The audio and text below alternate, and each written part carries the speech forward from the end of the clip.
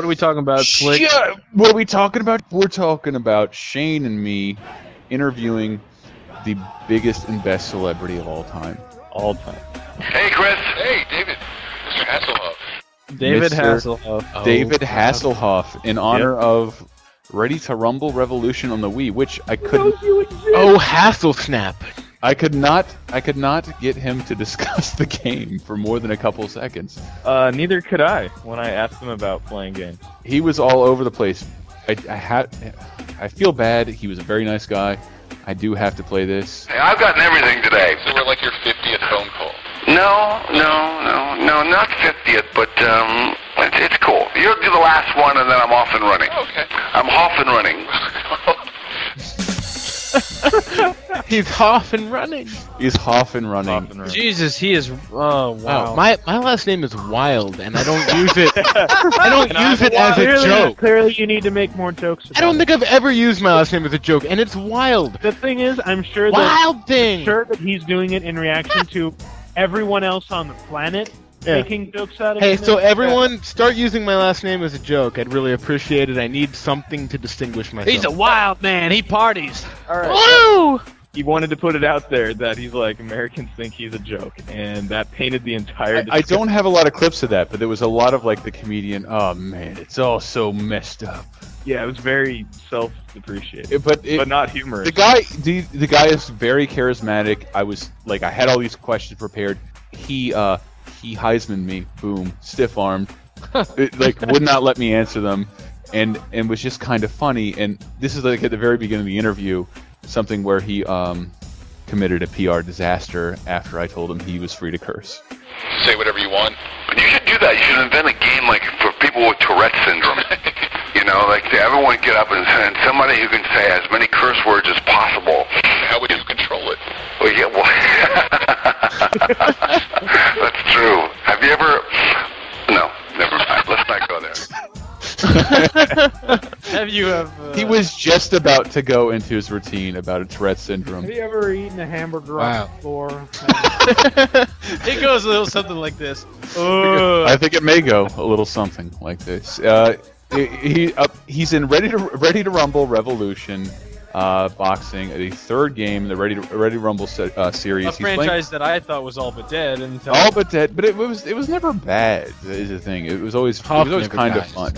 I always associated it with the Dreamcast launch, which makes me associate it with failure. Because I don't want to paint this picture that I hated the Dreamcast, because I did not.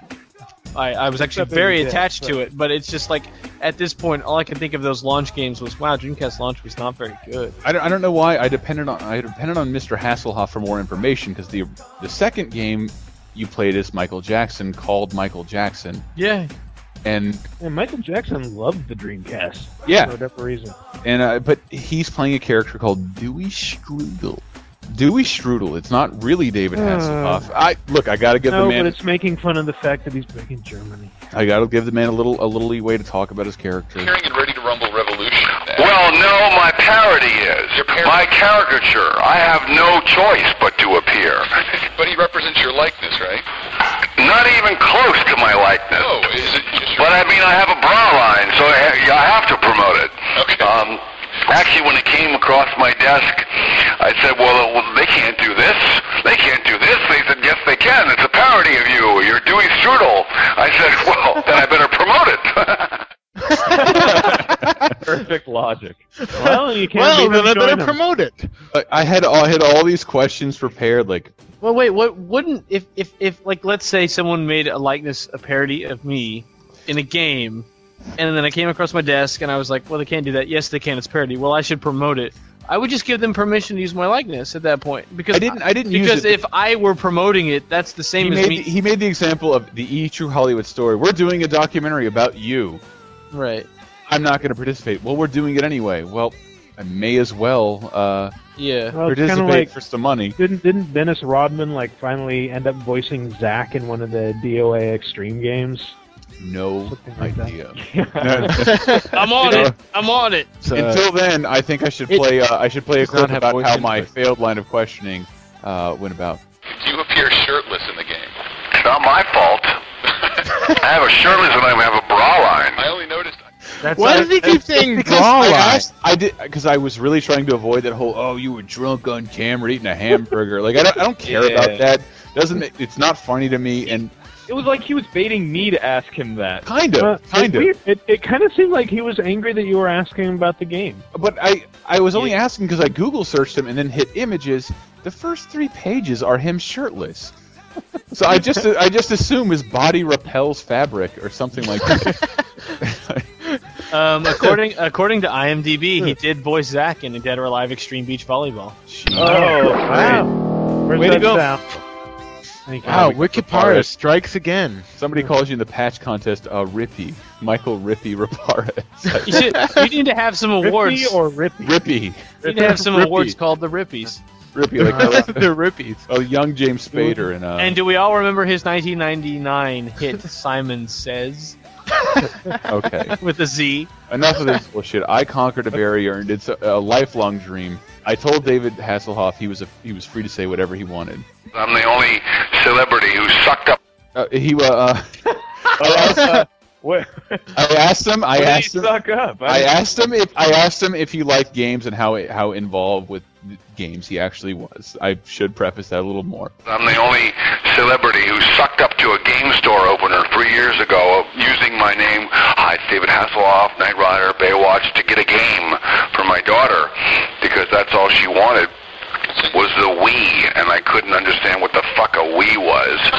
And so I went out and got a Wii, sucked up to the guy, couldn't believe it was me, and now I'm hooked on this game. I'm actually hooked on a lot of the Wii games, especially Guitar Hero. And Yes. And that Wii was game, the Guitar Hero. conversation.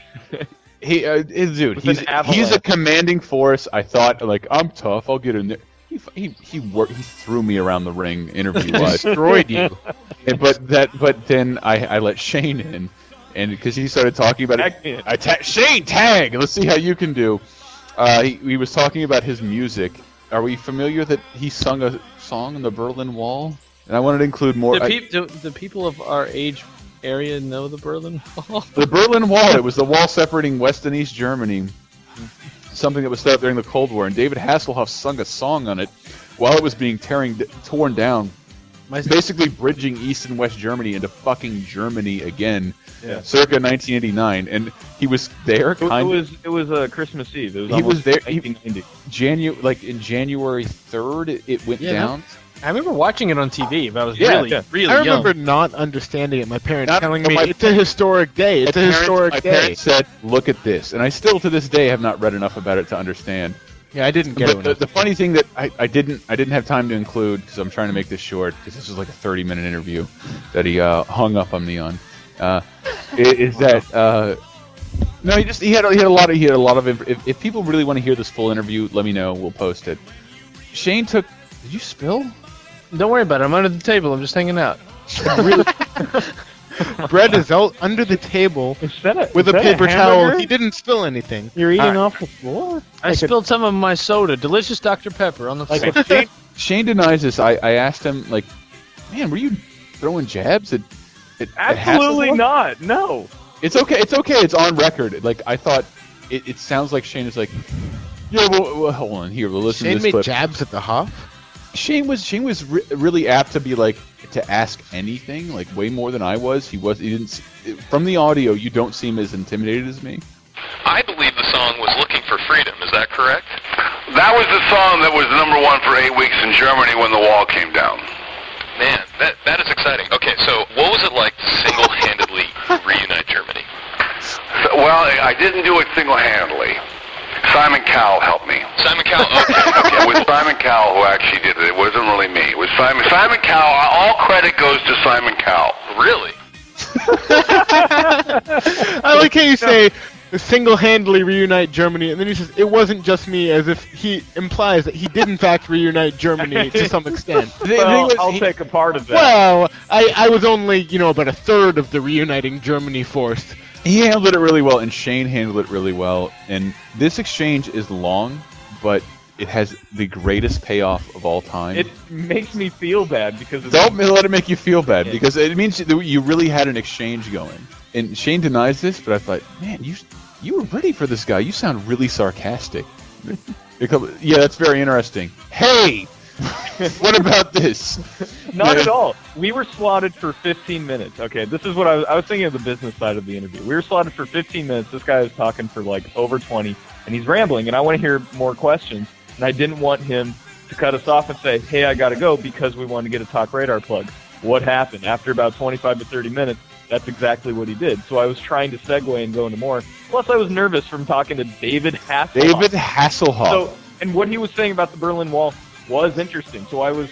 Seriously, post in the forums if you want us to post the whole interview. It's like 25 minutes. I'll be happy to do so.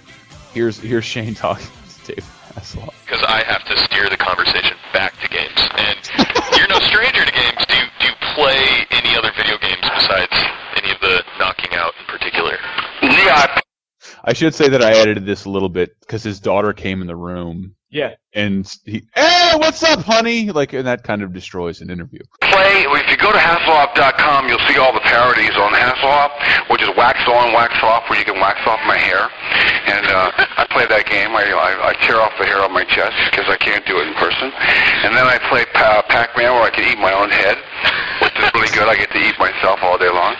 And then I play a lot of Wii, and I'm on Nintendo, and I'm also on Electronic Arts Red Alert, which is cool because you get to play a character. But right now, Atari came by with this game and said they showed me the character, and I got it right away. I love it. I think it's the funniest thing I've ever seen. Believe me, I've seen enough caricatures on YouTube. So this one is, at least this one's positive. Yeah, I'm not going to go into that territory at all. Actually not.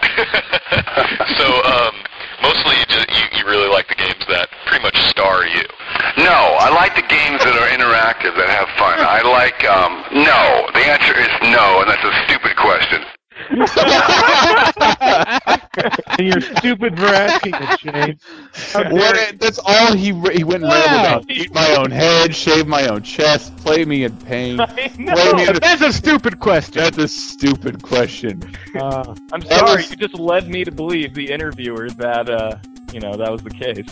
That was kind of... He sounded really bitter to me when he was talking about that. The whole time he's like, you guys think it's stupid that I sung on the Berlin Wall and I'm big in Germany, but I am. And yeah, you laugh about it. I'm cool with that. Wasn't at all. Yeah, we weren't it's stupid. Everyone else seems we weren't saying that. Like, the reality is, I haven't seen your music. I haven't heard your music. I haven't seen your videos. I know nothing about you as a pop star. The Germans do, and they like you. Who cares? What I do know is that Red Alert's cool because you play a character. What? All right, Tyler's going to make fun of David Hasselhoff. No, I asked a question specifically for Brett. It's about the NES, Knight Rider. Oh, yeah. Here goes. I'm dying to ask you about the original Knight Rider on the Nintendo. I've never seen that. Yeah, because Devin and Bonnie are in it, but you're nowhere to be seen. Really? Yes. Oh. Why not? Wow. Really? Yeah. I can tell he's passionate. Wow, I fucking stumped Yes, he had no idea he wasn't in that. And wow! had no answer. I wasn't in a 20-year-old game.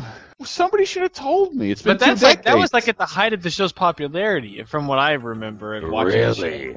Looking at the videos, it's got characters in the show and not star. And from I remember renting it, and I don't remember seeing him in it, so I watched a YouTube clip, and I still didn't see him in it.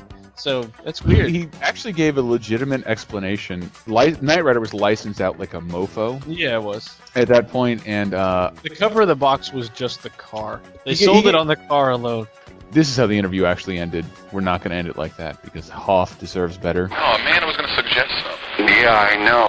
It was because I found some news that he was recording an all Oasis cover album. And I told him that I wanted to suggest some covers because I'm really like Oasis is my guilty pleasure. You should do Don't Hold Back in Anger and Live Forever. And all those songs are very uplifting. He was kind of like, they should call... Where'd you get that? I'm like, Wikipedia. They should call it Wankopedia, that stupid shit. That's not my bio. Why don't you just play him saying that This then? is how the interview actually ended. Oh man, I was going to suggest something. Yeah, I know you were, but I don't have time. Anyway, I gotta run. My daughter's here. Sure. So, You guys have a great day, and thank you very much. All right, thank you very much, David. All right, guys. Bye. Click. He Click. knew you were going to, but he doesn't have. Wow, it's like, oh, that's a great question. I gotta go. Actually, what turned him off, he was like, I was in this, in the SpongeBob movie. I'm like, I really loved you in the SpongeBob movie. That was really funny. And he's like, yeah. He was... Yeah. Yeah. Yeah. He hated that. Yeah, like, he's tired of playing himself, and that was like all parody, and half the joke was on him. That's the thing. I'm sure that any genuine adulation sounds like sarcasm to him now. Like, especially from 20-somethings steeped in irony as you are. It might be because we asked him if there was going to be a game version of Anaconda 3.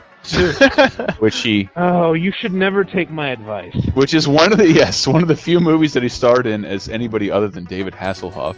I still just love the fact that he was genuinely stumped the fact he was not in the Knight Rider NES game. He's a busy man. Really? He was actually about that time that the Knight Rider game was coming out for the NES. He was way deep in Baywatch. Yeah. It was like 90, like 4 years after the show had been canceled. Yeah. Here's the Hasselhoff's words to live by. You guys are interviewing me, which means I'm still in the game. Oh, hell yeah, you Which are. is great. And so if I'm in the game, what does that mean? That means I'm in the game. And as long as I'm in the game, I can play. And as long as I can play, I can win. Is he a And that's wrestler? what life's about, man. Yeah, You gotta stay in the game. No matter what people deal you stay in the game. And when you come out of the game and you take yourself seriously and you stay at home, you're out of the game. You can't play, you know? And so the reason I love this game is because I can be able to knock Simon Cowell out, and he's able to knock me out. And anybody who ever wanted to knock me out, come on, let's go, you know? And but it allows me to knock them out too, so it's fun. That's good. That's a fair trade. I mean, personally, I don't think should ever take a swing at you, David. But Does he have like some sort of feud with Simon Cowell?